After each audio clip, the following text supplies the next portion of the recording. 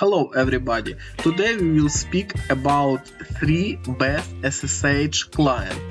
The first is Putty, second Kitty, and third is mobaxtertm. Okay, open our browser, jump to switch line and enter Putty. Jump to website Putty, click download and choose putty.exe file. After our file download, we can copy it to our desktop, for example, and open it. In this line you enter your IP address, default port 22, and we must enter name to our session and save it. Let it be new. Observe main setting. In this window we can change font size. It is important when you have high resolution of monitor.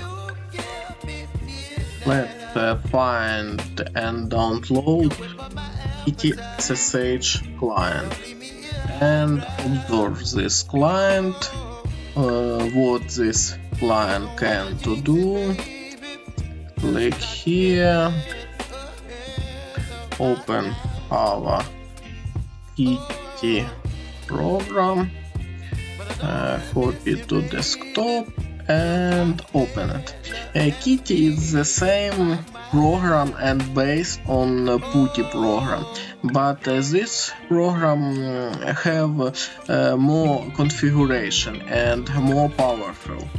For me, the main feature of this client, you can save username and password, and when your connection crashed, Kitty automatically reconnect it. In Putty you don't have this feature. You only can save your username, but you cannot save your password.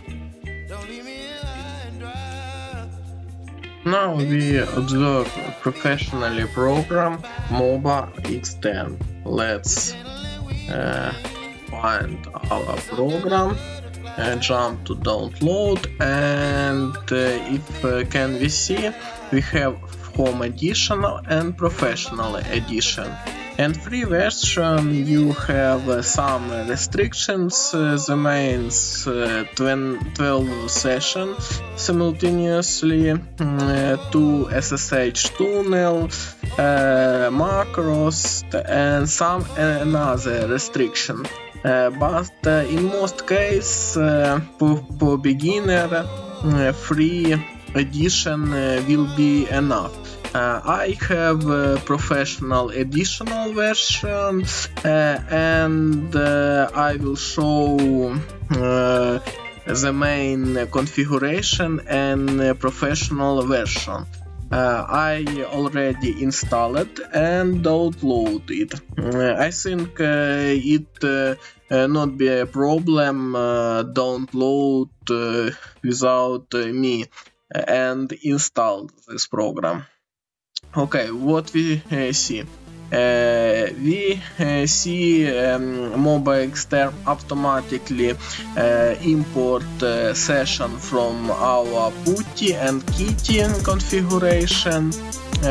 In main dashboard we can open a lot of terminals and sessions simultaneously to our SSH connection, and when we create a new session, if you see, you can use SSH, Telnet,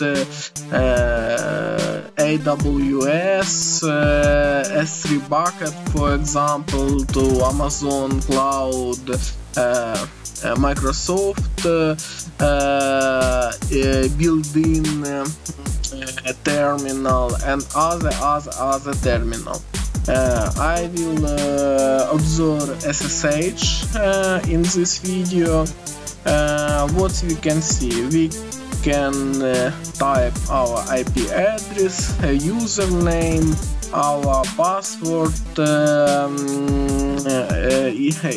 mobaxtertm storage in security database, your password, credentials, and in this terminal setting you can choose your OpenSSH certificate, key pair, and so on and so on.